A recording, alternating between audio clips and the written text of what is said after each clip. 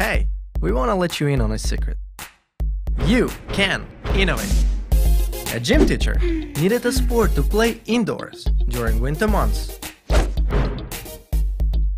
A blind teenager needed a system for reading. A student kept forgetting his flash drive. Notice a pattern?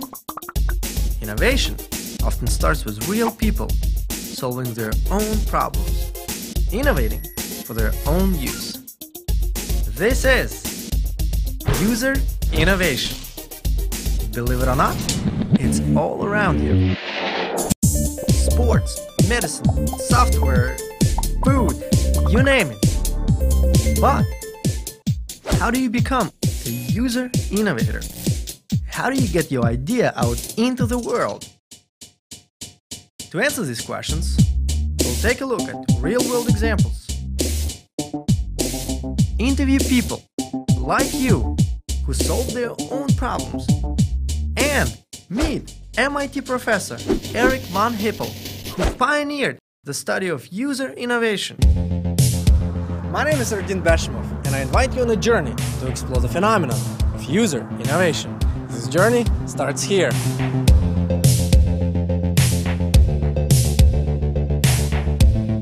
I found inside of myself there was a part of me that wanted to innovate. We want to fix the problem for ourselves, but we want to have a large impact.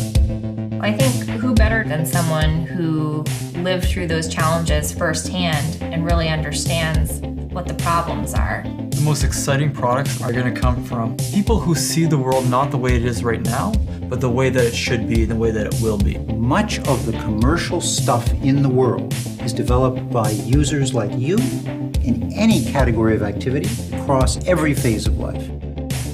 It all starts with solving a problem you have.